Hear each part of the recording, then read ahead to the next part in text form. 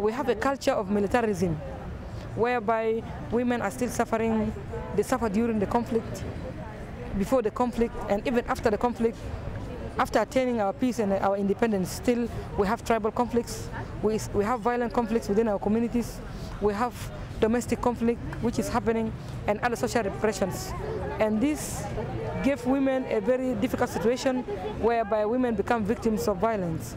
And we have taken this theme because of the culture of militarism that exists within our society. We need to transform our army.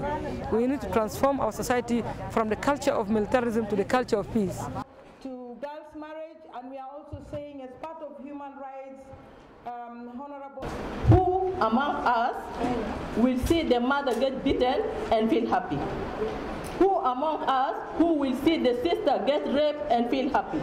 Or the daughter get raped and feel happy? This is why it's very important for us to gather and say no and stop violence against women.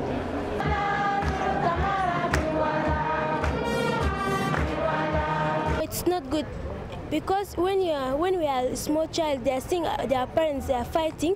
In the future, when they are married, this thing will be happen. Or in the school, they will say, "Oh, last night my mom and my father, they are fighting because of like this. It's not good, really."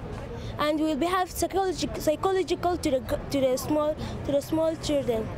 The hope is that we need to build a South Sudan society that is free from all forms of violence, that is inclusive, and that have safety nets for women.